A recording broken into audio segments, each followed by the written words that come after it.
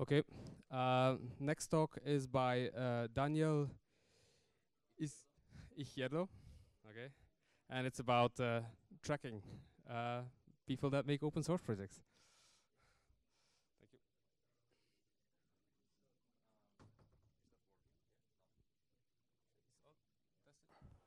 Working now? Yeah, okay. Okay, thank you. So, welcome everyone.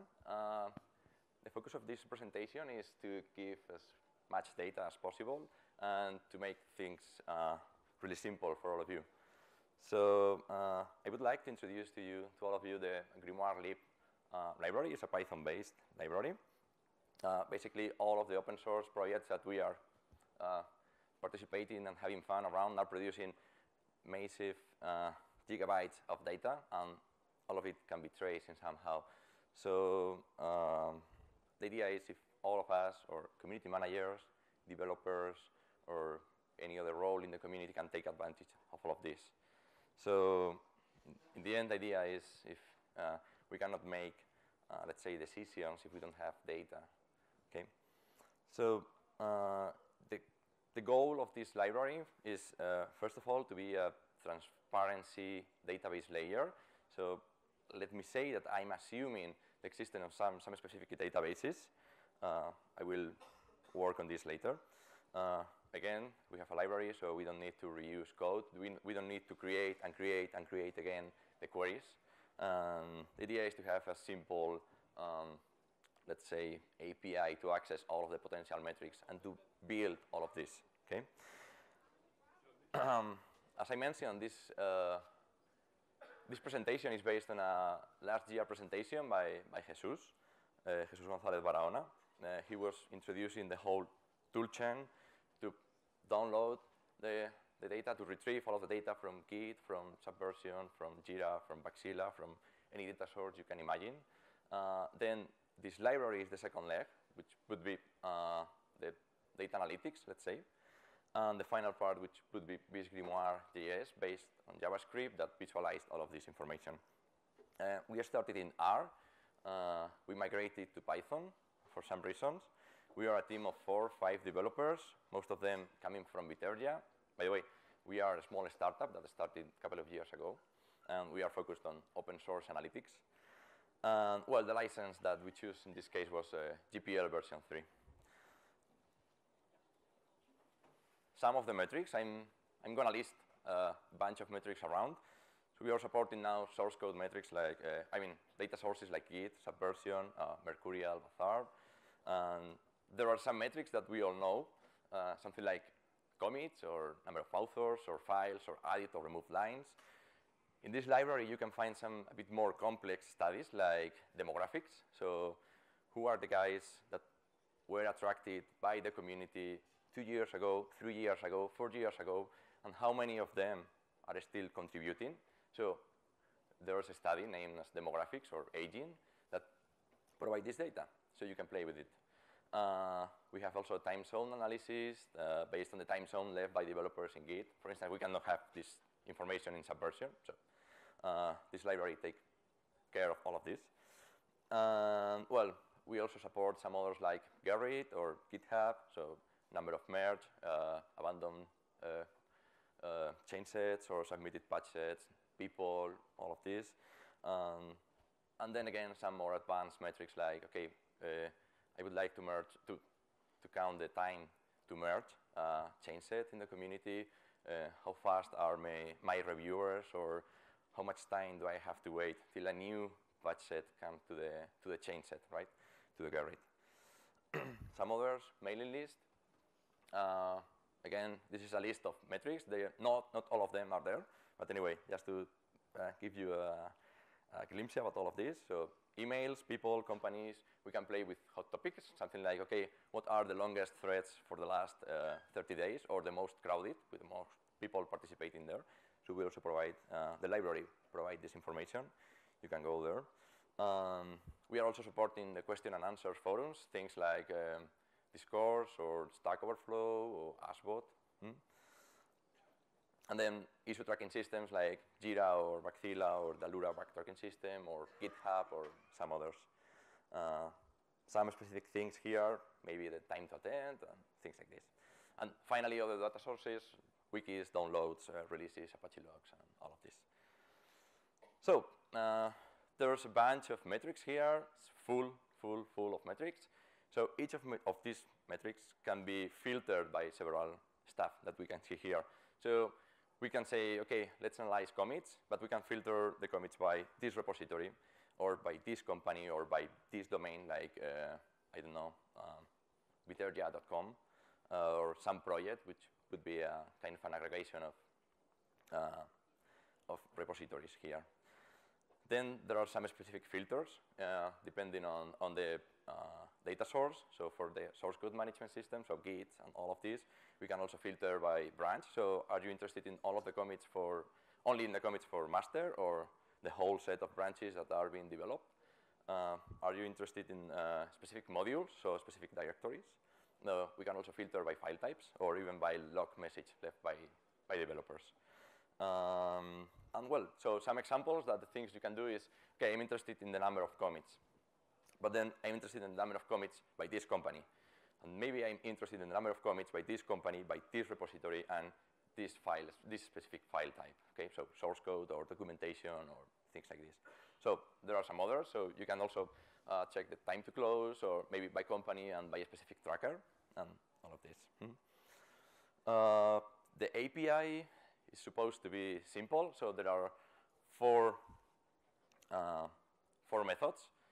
The first one is, OK, we get aggregated numbers. So we get number of commits in 2014 is 50. OK, that's OK. But then you can have evolutionary numbers. So you can get a time series in this case. So you get, OK, in the month of January, you had 10. February, you had 5, etc. You can add several filters, like, OK, per month, per week, per day, per year. Well, that's all. Let's go for the code. So for this, I wanted to show you kind of a demo. I prepared in a Python notebook, which is a really awesome tool, by the way. OK, OK, the first line, OK, it's OK. The first line is just to have some plotting charts there. The idea, OK, first, we have this. OK, it's OK. This is each metric. When you want to instantiate each metric, you need first the database connection, and second, you add the filters. OK, so in this case, we import the database connection. In this case, we import the filters. So all of the filters we mentioned before. In this case, we are importing the Git activity, all of the Git metrics. OK, so we go ahead.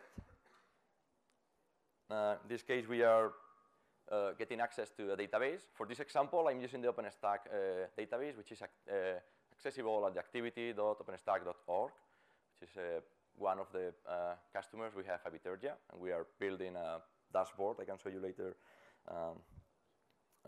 an example. So for this, we are instantiating our database connection, and then we define the filters. In this case, OK, let's go for instance, for the month period between 2014 and 2015. In this case, it's the whole year of 2014. Okay, so how we define a filter? Okay, you add all of the attributes there. Okay, so we have the period, start date, and end date. You want another filter? You want a filter by the company? So let's go. Let's instantiate a new filter with the filter company, and the company in this case, Red Hat, for instance. And are you interested in measuring all of these metrics by company and maybe by a specific tracker or repository? Let's go. So you can add some filters and go and say, OK, Red Hat, and maybe later Nova, which is one of the main repositories there. OK, so are you interested in commits? Let's go for commits. You instantiate this, and you get the number. This is a bit ugly so far. So we are still printing dictionaries and all of this. We have to deal with this. The library is between alpha and stable, so you choose the state. Okay.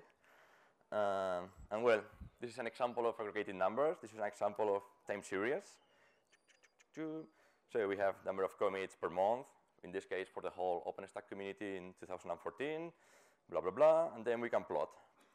OK, let's go for it. So this is the commit activity for the OpenStack community. Okay. Then are you interested in something else, like the company? Okay, if you remember, we added Red Hat. So what's the activity of Red Hat in OpenStack in 2014? So we do this, blah, blah, blah, and we get 6,700 commits. That's the activity of Red Hat. Okay, are you interested in plotting that? Sure, let's go for this. So we have the activity of Red Hat. Thank you. And then, okay, we can go ahead and say, okay, the activity of Red Hat in nova.git. So the same, we defined a new filter there. Let's go for this. In this case, this is around 600 commits, and we can plot that again. That's easy. Okay, some other things like, okay, top authors. So let's go for this. We again instantiate our class authors. Let's go for it. We have the connection to the database and the filters. We have around 2,000 guys participating in OpenStack during 2014. Awesome. We can plot them. We can get the top 10. Oh, we have some bots here. Okay, let's remove some bots because there are Jenkins and some others. Ugly stuff. So we can come here. We remove some bots, and we get the list of the top 10 developers in OpenStack Foundation. Okay. Some other examples. We have information like some of the studies like the OpenStack community. The structure, so we define developers as core, those developing the 80% of the source code. Regular, those developing between the 80 and the 95%, and then the rest of them, which are casual. Okay, so community structure of the OpenStack Foundation, something like this is running. Okay, there are around 228 developers that really participated in the development. I mean, really participated. They are characterized as core developers. Okay, and there are some examples like working with ITS and all of them. In this case, the OpenStack Foundation is using Launchpad, which is good. And well, some code for this, and well, we are also measuring efficiency, blah, blah, blah. So, coming back to the presentation, there are some examples here. I would love to hear from you. So everything is open source, so it's Python based. If you like Python, please go there. If you don't like Python, please go there. Yeah, there's a IRC channel and a mailing list and everything. So please, everything you need, let me ask. Okay. Thank you. Daniel, thank you.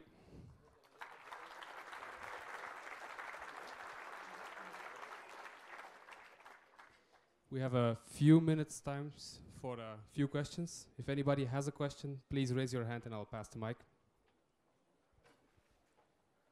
How does the Oops. how does the database get populated? That's as I mentioned, there are three main legs in the whole toolchain. The first one is metrics grimoire, which is a set of maybe I can show you a set of tools, also Python based, that provide such information. So in the case of Git, we are using CVS and Ali. In the case of Launchpad, we are using Bicho and all of this. So you need to run the tools. There are some specific actions on unique identities, affiliations. I mean, there are some manual work. So this is why we are here. Then the idea of this library is to, okay, we have a database. I don't care the database. Let's use the library. So, okay. By the way, you can download for all of the dashboards we are using. You can download all of the databases. So you can directly download, and you have the schema and everything. So that's okay. In the case of OpenStack, it's there. It's published. Yeah. Okay. We've run out of time. If anybody else has questions, they should meet up with Daniel. Thank you very much. Thank you very much. Thank you.